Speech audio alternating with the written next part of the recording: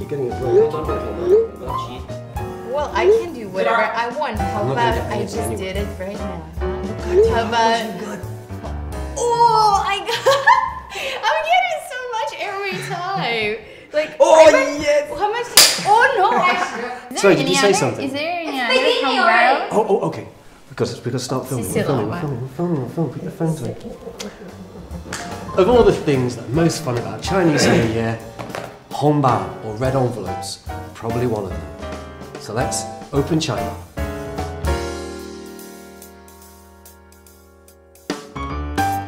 Nina, why don't you show us these examples? Oh, this one's very nice. It looks very traditional. Fu, which means blessings.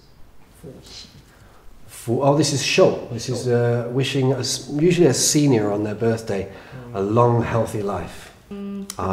This one. Upside down, there we go. 恭喜发财. A traditional blessing, which is what you would always say, right? Hongbao nalai. Yeah. I think this one for marriage. This one is for marriage, yeah. This is hearts. xi. It's double happiness. One of the more traditional ones is ya sui bao. Ya sui qian is a way of keeping the beasts at way, or the bad spirits, with a little monetary gift, according to Chinese tradition. Oh, this one's a really nice example. Oh, it's very nice too. This is a more contemporary one. You see the little fish on the back as well. The fish is a Chinese symbol for luck and blessings. Now, what's really interesting is these days, things have gone one step beyond the red envelope, the hongbao, and you now have all different colours. But they're still called a hongbao. So there's many, many different ways to get the envelopes. Now, these days, giving the actual hongbao in person, as you probably know, is not so much done, apart from on special occasions. It's actually popping up everywhere.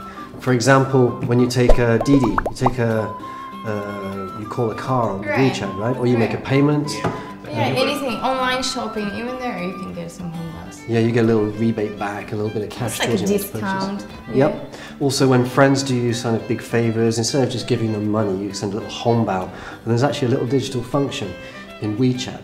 And that's what we use, especially at Chinese New Year, in group chats to send the money. And that's one of the most exciting things because all the money's given randomly. So you don't know what you're going to get, but you have to be quick because there's only a certain amount. Yeah, it's like a lottery.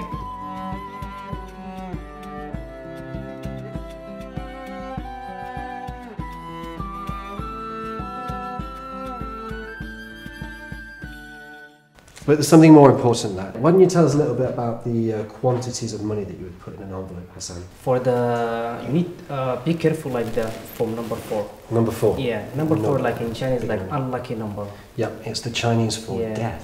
For Chinese people they like in number 8. Of course, we all know that. 8. Number 8. And it's still a very good number because it's an even number. And even numbers are a great quantity of money to give to, right? You don't want to give an odd number. Right. Yeah. Actually, what you need to know is that whom you send in the hongbao. You should concern about this one. For example, if we're sending our hongbaos to the kids or teenagers, it could be something like 100 to 200 yuan. But if it's different occasion and different age, or you have different relationship with the person, you should consider this and think of how much money you could send. For this one, I suggest to talk to your friends, talk to especially to Chinese friends. They will tell you for sure. Yeah. That's the safest way too. Right. Because it's not like you should be really scared. You're not going to get it wrong. Someone's not going to be like, oh my God, you sent me too much money. We can't be friends anymore. Definitely never going to happen. And even if you get the amount wrong, Chinese people are not the kind of people to turn around and say, oh God, they sent me too little money. I'm not being friends with them.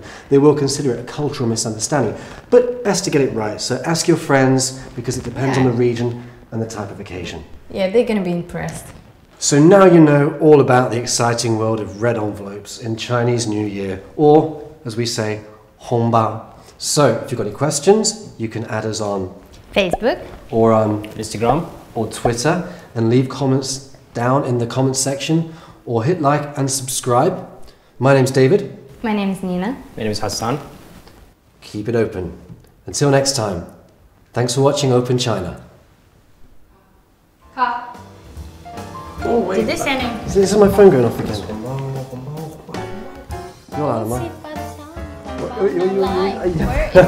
You're such a swine. Where? Your girlfriend's calling now anyway, so... Let's press the right buttons,